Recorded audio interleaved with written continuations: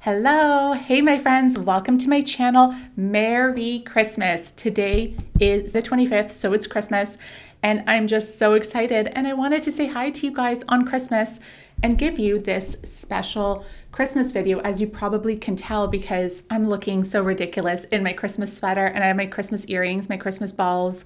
I mean, they're so cute and sparkly. I'm kind of looking a mess, but that's okay. I'm in the Christmas spirit, got my Christmas decor. I have my apple cider with maybe some rum. I mean, it's delicious. If you're new to my channel, hi, welcome. I'm so glad you found me here on the big YouTube. I would love if you would subscribe and give my video a thumbs up. That really helps me out. And for those who don't celebrate Christmas, happy holidays. I hope you're still having a wonderful day. In today's video, I have a special Christmas themed video. I built a winter Christmas farms in The Sims for you guys. It is so cute and so magical. Honestly, it looks like a farm wonderland. It is so beautiful, it has so many beautiful lights. I downloaded lots of Sims mods, lots of Christmas Sims mods to make this extra special, and I'm pretty excited about it. I'm gonna play you the speed build and I'm gonna talk you through it. And it's not just gonna be the Christmas farm Sims build, but we're gonna chat. We're gonna have a Christmas chat because I wanted to chat with you guys about your Christmas traditions, what your favorite Christmas movies are, and I wanted to tell you about mine. And I wanted to tell you about the time that I actually witnessed a Christmas miracle. Yes, as a medical student. For those who don't know, I'm studying to be a doctor. I'm like a baby doctor right now. I'm still in school trying to, get through that. I witnessed what I thought was like a Christmas miracle. I was on call on Christmas, and yeah, I'll tell you guys that story. It always just makes me smile, and there's sadness and happiness. We'll get into it. I'll explain it when we get there. Okay, so let's dive into this magical Christmas farm. Okay, this is the Denver family. They are so adorable. I actually downloaded them from the library, so I didn't make them. They look so cute. So it's Everett, Emily, Ella, and Ellie. That's the family. That little girl with her bun and their little curls, it's so cute. I definitely want to do that hairstyle again for a little girl. She's so adorable. Anyway, it's their first Christmas and they just bought themselves a farm. A beautiful, magical farm, but it's not decorated at all. This is the farm, as you can see. Again, this is a cottage that I downloaded from the gallery as well, but I kind of gutted it and I'm gonna be renovating it all. Wallpaper, floors, everything, and we're also gonna be decorating it in Christmas glory.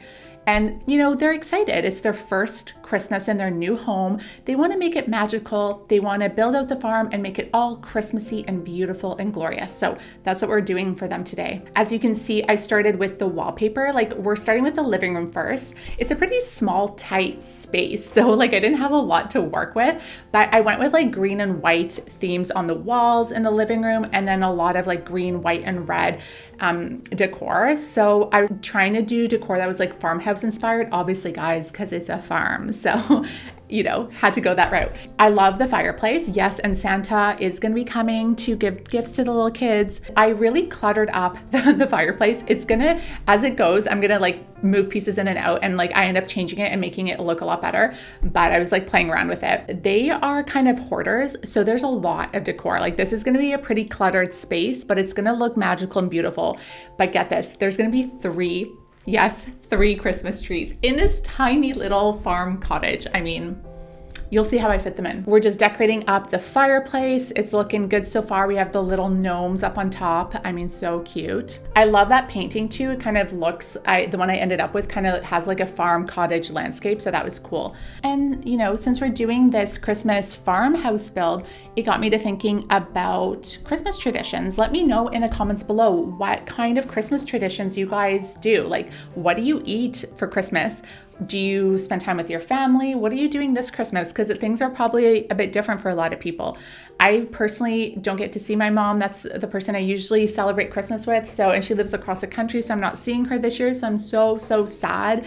But we are going to celebrate through video chat, which is, not comparable, but at least it's something. But my Christmas traditions, I was actually born in Europe. For those, I don't think I've ever mentioned that, but I was born in Poland.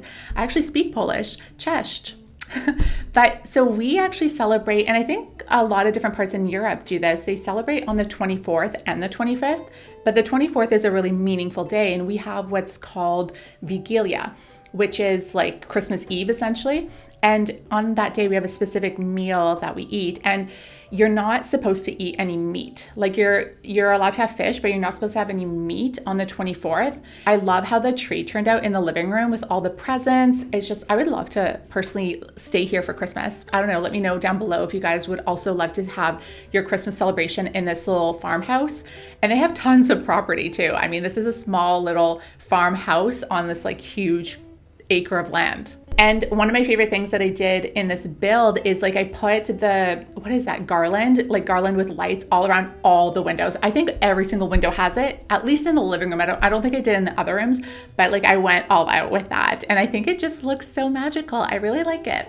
I think it looks like a lot, but it still fits. So yeah, going back to my Christmas tradition. So we have Vigilia, and what we typically, I think on Vigilia, you are supposed to have like 12 dishes or something like that. I don't know the exact number, but there's like a lot of different dishes. My mom wouldn't cook all of them, but she would cook like some of the main ones. And one of the main ones that we would have is borscht, red borscht, which is borscht in English. So it's like a borscht soup made from beets, and we serve it with uszka, which are like baby pierogies, and they have mushrooms and I think onions in them. I don't know, my mom makes them. They're so delicious.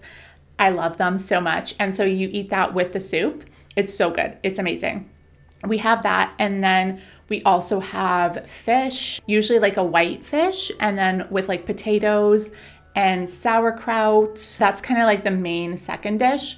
And then also some of the other dishes that we would have kind of throughout the years, it will vary, but we'll have like vegetarian cabbage rolls, which are delicious, and like a tomato sauce. I'm getting hungry already.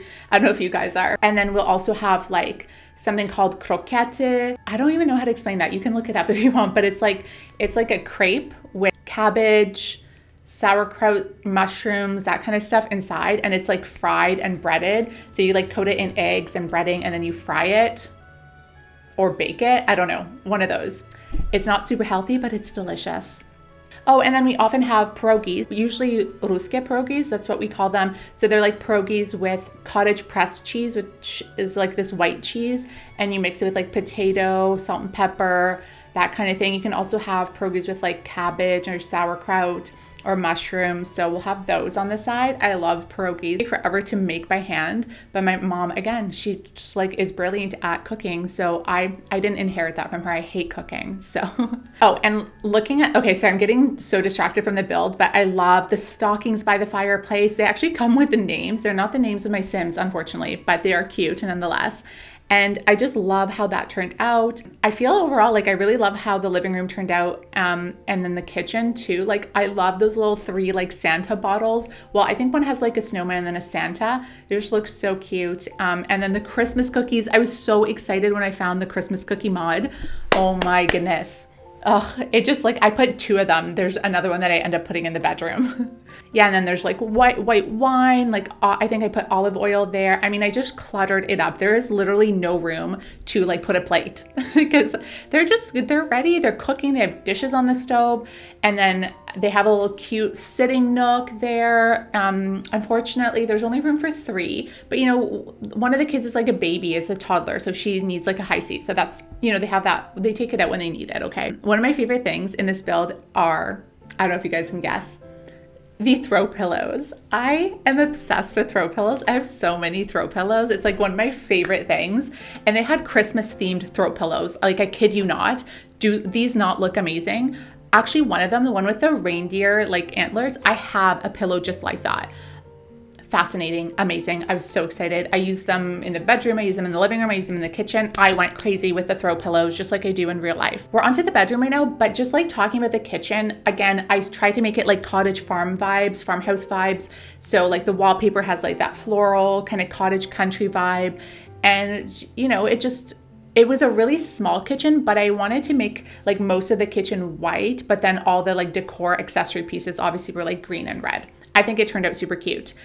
The bedroom though, I really love because I went for kind of a more dark red, more mysterious, mystic Christmas look. So I just thought I wanted it to be cozy, but still have like red inspired. So I went with a darker red.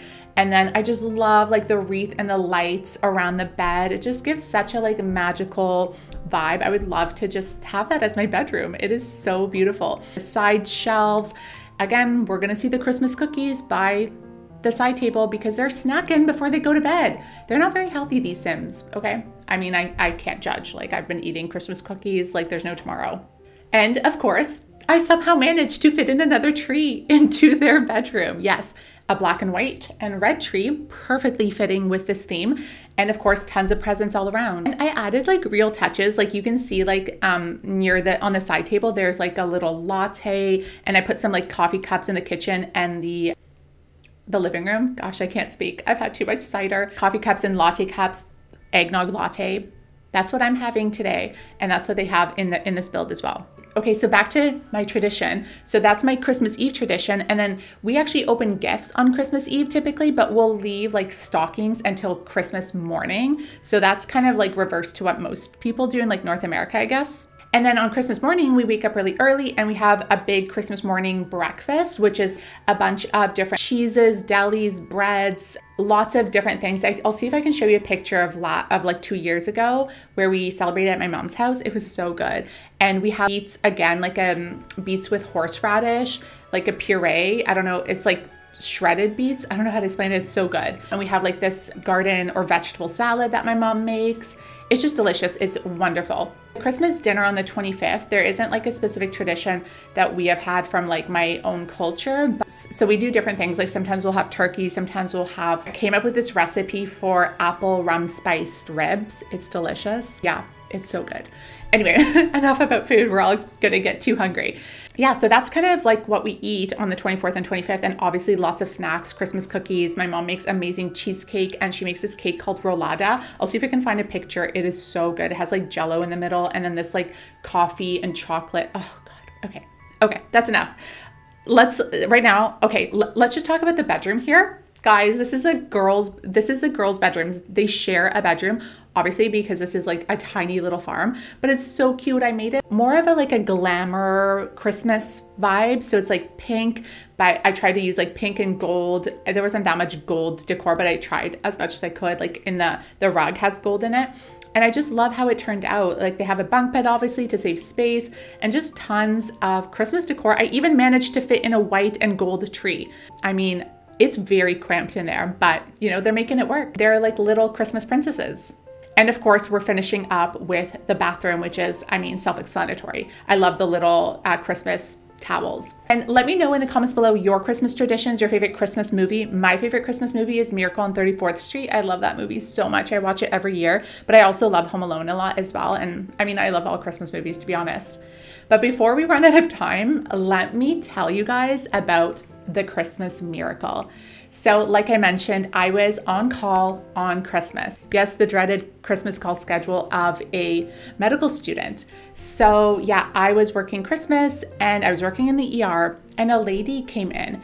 And oh, I should mention, obviously I've changed a lot of the details for confidentiality purposes. Like that's super important. So I've changed details so confidentiality of the patient is maintained, you know, so keep that in mind. But I'm giving you kind of like the gist of the story for like a learning opportunity. So basically this lady came in and she was in her like 50s, and she came in, she had like major chest pain, she had shortness of breath, and she thought she was having a heart attack, and it was Christmas. And obviously like this is traumatic. And the worst part is her father had died. Her father had actually died on Christmas. It was so, so horrible. It turns out, you know, we did more exams, we checked her heart, and she actually wasn't having a heart attack, but her heart was actually broken. Yes, from the grief of her father dying, her heart broke. You guys know the expression, my heart is broken, or he broke her heart, you know? that is an expression that people use when someone breaks their heart or they have like a lot of distress. That's actually something that can happen. It's not physically breaking, but there is a syndrome called Takotsubo syndrome. I can never say that properly. It's a type of cardiomyopathy, and what can happen is the heart is a pump, right? And its ability to pump gets disturbed because of some immense distress that a person is undergoing. So this Takotsubo syndrome can occur from like severe stress, extremely stressful conditions like emotional stress or physical stress, surgery, sometimes like different illnesses. You know, that concept that people use, like my heart is broken, technically like your heart can break. But the good thing is in this situation, like the heart, it usually is transient. So it's like temporary. It usually does repair itself. It's usually a temporary thing, like for lasting like a few days or something like that. Yeah, this severe stress on the heart, it disrupts the heart's pumping function. And that's one of the main purposes of your heart is it is a pump. You know, that's a big deal. So obviously this was devastating. Like we were thinking, not only did her father die, but now she has this broken heart, this cardiomyopathy, this Takotsubo syndrome, and it's Christmas. I mean, how awful. I mean, I wasn't feeling bad for myself anymore working that call shift. And it just kind of put things in perspective for me. And then when I came to see her the next morning, I was just so shocked and stunned because she told me one of her old friends who she actually had like a romantic relationship with in the past, he came into town because people were coming in to town for her father's funeral and like for those arrangements, and they reconnected because of that. He came to visit her and, you know, they talked and realized like they lost this connection that, you know, they always wished that they had pursued but never did just because of timing and stuff. And they ended up reconnecting, realizing they actually are in love with each other. And because of this joy and just how happy she was from this, she started to recover and her heart started to improve and she was no longer heartbroken. Obviously, it took a little bit of time, but she was able to recover from this. And despite this horrible tragedy that happened to her on Christmas with her father dying, she also was reconnected with her great lost love and he healed her broken heart. And I just couldn't believe that happened. It was just such a magical thing to experience. And it's something that I often think about. And I don't know, it just kind of puts things into perspective. I don't know if some of you are religious or spiritual. I definitely am very spiritual. So I do believe in miracles. Obviously, I'm a doctor and a scientist, so I do believe in that as well. But I do believe some things happen because of a greater power. I know it was just something that I like to think about on Christmas and I wanted to share with you guys because it's just such a beautiful story and how it ended, and obviously facing the difficulties of life, but then, you know, how things can turn around. And sometimes a tragic event can happen and can be absolutely devastating, but sometimes there's like a silver lining or something that comes out of it. Yeah, I just wanted to share that story with you guys. Let me know your thoughts below and what you thought about that. And let me know if you have witnessed any Christmas miracles, not necessarily any like medical ones, but just any, like even the smallest thing can be like a little Christmas miracle. So let me know your thoughts and experiences down below. Okay, wow, okay. I talked so much that we're like pretty much at the end of this build. So I gave you guys an overview. My favorite part was those beautiful, beautiful Christmas lights outside. I found pre-lit trees. It just looked so magical. The outside, I did so many garlands with lights. It just looked so beautiful. I love how it turned out outside. I put tons of effort into the outside and inside, obviously, but I put a lot of wreaths and a lot of lights. Yes, definitely my favorite part is how just it looks in the nighttime when you turn off all the lights and the pre-lit trees outside surrounding the farm light up. It just looks like a Christmas farm. And before we finish up, I'm going to show you the Denver family enjoying their beautiful Christmas farm. And I changed their outfits. I also downloaded Christmas outfit mods. Like, how cute is that reindeer shirt? And her dress, it's like just a beautiful Christmas Mrs. Claus type dress, a ball gown almost. Yeah, I love it. There weren't as many for the little kids, but they look cute and festive. I mean, look at, actually I did find that little tree for the little girl. Oh my goodness, she's so cute, just a little munchkin. I love it. So they seem to really be enjoying their home. Let me know what you guys thought of the build down below. I asked you lots of questions. Let me know your Christmas traditions. Let me know if you've had any Christmas miracles, and let me know your thoughts on this beautiful winter magical Christmas farm. That is it for today. I hope you enjoyed this video. I hope you enjoyed the little Christmas chat we had. I'm gonna finish off my apple cider. It's delicious. I hope you guys are having a beautiful Christmas. I hope you get to spend it with people you love, whether that's virtually or in person. I am so thankful for you guys on this Christmas, and I can't wait for the new year. I know it's been such a tough year for so many people. I am really staying hopeful for 2022. let's cross our fingers and just pray for the best. That is all for today. Merry Christmas and happy holidays, and I will see you, yes you, in my next video. Bye guys.